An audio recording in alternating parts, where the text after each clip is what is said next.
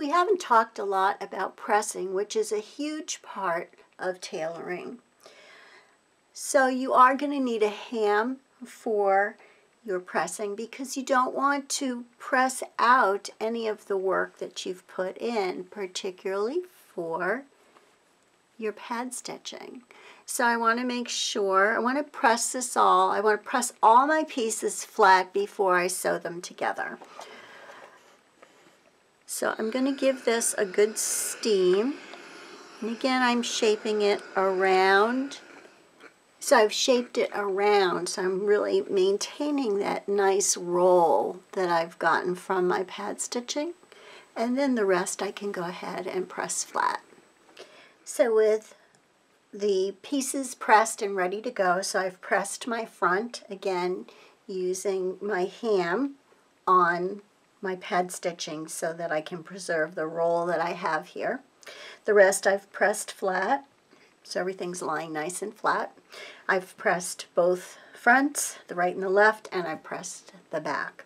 So now I'm going to put in my shoulder seams, which means at this point this jacket will now move from hanging on a pant hanger to hanging on a coat hanger. So very important here in sewing the shoulder seams is to make sure that you line up your notches. And again, notches are everything.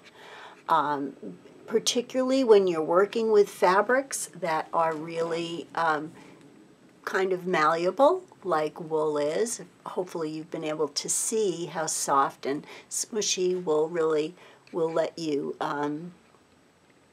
tell it what to do. So I've put in my shoulder seam, and the next thing I want to do now is to score back my canvas and my tape carefully. Yeah, be very careful not to cut the seam allowance off, but I want to get pretty close in to the seam allowance. If you find that you have to cut your tape off where you sewed it, that's going to be fine. So I'm going to do this on both sides of the seam. Again, I'm scoring it back pretty close, probably within almost 1/8 of an inch to my seam. I'm going to bump into that there. Okay. And then I'm going to take the seam and press it open flat. I'm going to now do the same thing on obviously the other shoulder and my vertical seams, so my side seams. Once I have my seams together, this is a good time to stop and to try the jacket on your dress form. If you have a model, you could put it on your model. If you're making it for yourself, you can try it on yourself, but this is a really good time. This is when the tailor would leave the jacket open. At this point, the next step I'm doing, they would stop before this next step that we're going to do, because they would have the client come in and do the soft try-on to make sure that the jacket is fitting and draping after all this manipulation, that it's maintained the integrity of the fabric. So we saw a little bit of that in our movie where they stop and they try the jacket on. The next step is going to be to tack your seam allowance down on your side seam. So for people with the princess seams, you will do this also down your front seam to just reinforce that canvas that you've only tacked on. Now you're going to make it permanent. And really all you're going to do in tacking your seam allowance down, this will help it not flop around when it gets worn. And we're only going to do it on the side seams, or if you have a princess jacket, you'll do it down your front princess seam and your side seam. And all you're going to do is cross stitch, and this is a stitch that we will also use in hemming the jacket, I'm just picking up my canvas and then picking up the seam allowance. Picking up my canvas only, so you have to be kind of careful. Into the jacket there.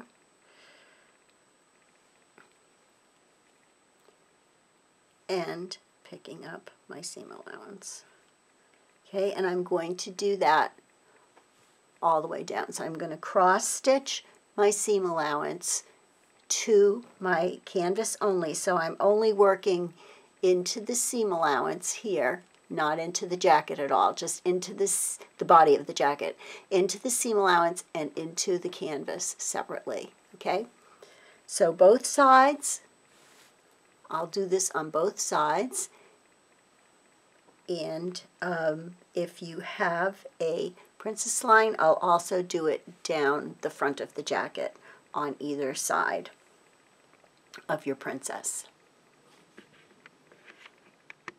The next step is to attach your undercollar, which you've pad stitched, to the body of your jacket. So what I'm going to do here, zoom in just a little bit, is I'm going to line up the center seam of my undercollar with the back seam in my case. If not, hopefully you have a notch here if you don't have a seam. You have to have a notch in the center back. If you don't, go back, lay your pattern down, and put your notch in. So I'm going to line up these seams exact. And now what I'm going to do, you should have notches in your collar. You should have a notch which represents the shoulder. And you should have a notch which represents where the end of the undercollar stops, where you stop sewing, so that this becomes the rest of my lapel. Okay, so I'm going to take my undercollar, I'm going to match it up with that notch,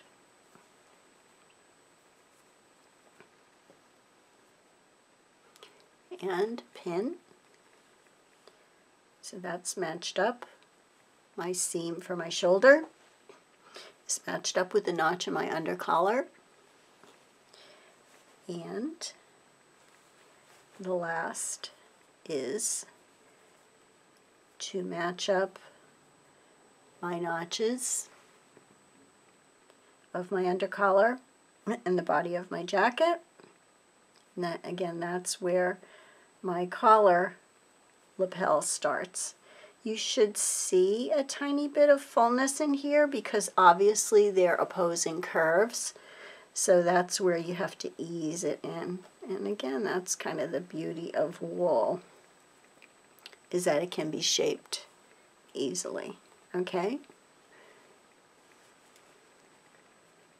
So now what I'm going to do is I'm going to sew on this side so that I can watch my tape, because I've been careful with my tape, so I know that that's exactly 1/2 inch.